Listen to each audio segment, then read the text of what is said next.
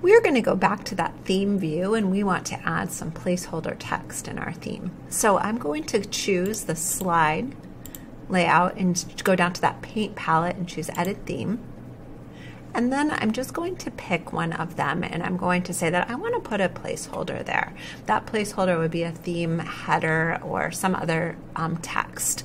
So I'm going to pick one that I haven't used. This is a background that is not part of my slides deck. And I'm going to say insert and I'll go down to placeholder and I have choices. I can say a title. So I want to insert a title placeholder.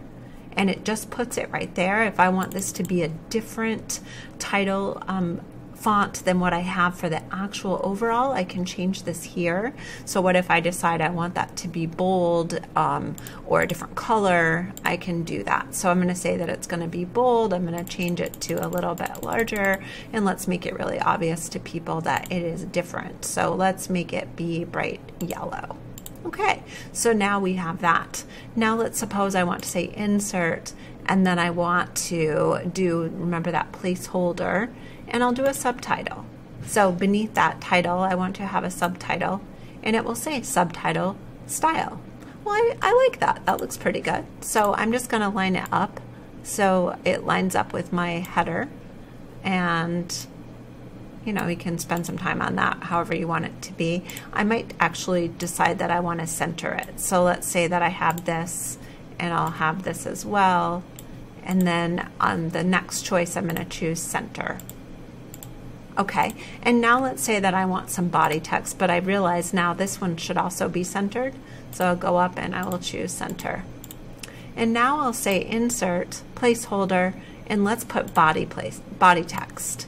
And let's take up the whole page, and here that body text is all set for me, and I'm only going to have first level body text, but I can keep all the rest here because if I did have that second level or third level and so on. So now I can go back over and I can say, well, I'm going to insert a slide. So I'm going to go to the bottom of my slides deck and I'll say insert slide. Actually, I need to go insert new slide. And it's up here. That's okay. And it's blank right now, but I want to say slide apply layout. And the layout that I want to choose is the one that I just made, which is where I put those opportunities to have some text formatting there. So now when I go here, I can say, here's my title, and add a subtitle here. And this is where you put body text.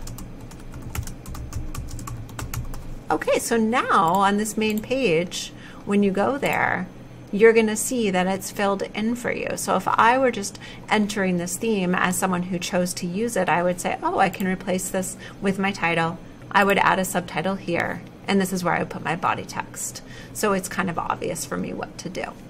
And that is how you put those placeholders in.